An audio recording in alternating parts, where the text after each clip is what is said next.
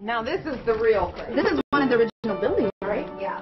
Theirs is one story from a great American saga about how the vast, productive territory of the Dakotas and Nebraska became woven into the American fabric.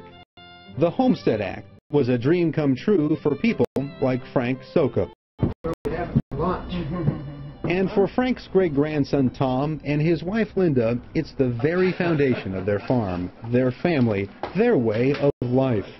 Linda is the family historian. Frank came from a part of Czechoslovakia. He was a professional soldier. Frank Sokup joined a growing stream of Czechs heading into the Dakota Territory. He built a farm, became a citizen, and earned his land. But Tom and Linda's story really begins with one of his 6 sons, Joe.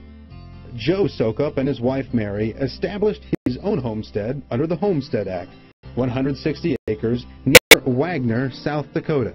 He handed down the homestead to my father. In return, my father handed it down to me. And in the process, after we're gone, it's going to be handed down to one of my descendants. When my father took the homestead over, it was 160 acres. Well, he grew it to 380 acres. And I grew it to, I think, 1,140 acres. And that's where the old barn used to sit there where that building was. All the history came together in 1996 when Joe and Mary Sokup's old homestead became the site of one of the most remarkable family reunions ever seen in Wagner. He's got cousins in Pennsylvania, New Mexico, Arizona. They came from all over the country. The governor declared a Sokup Homestead Day. One of the offertory gifts was the old leather boots that Grandpa Joe wore when he broke the sod out there. And I think that's the key to it. The land was their opportunity for life in this country. Frank and Joe Sokup are amazed at what farming has become in South Dakota and how Tom and Linda have transformed their hard-won land. While daughter Becky and the new generation of Sokups gradually take charge of the homestead farm, Tom and Linda live in a spacious new home they built near downtown Wagner. It's a virtual museum of their homestead's history.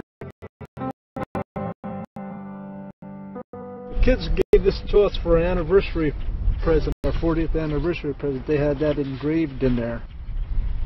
And I was just kidding the kids, they saved themselves a lot of money in the future because they won't have to buy our tombstone after we pass away.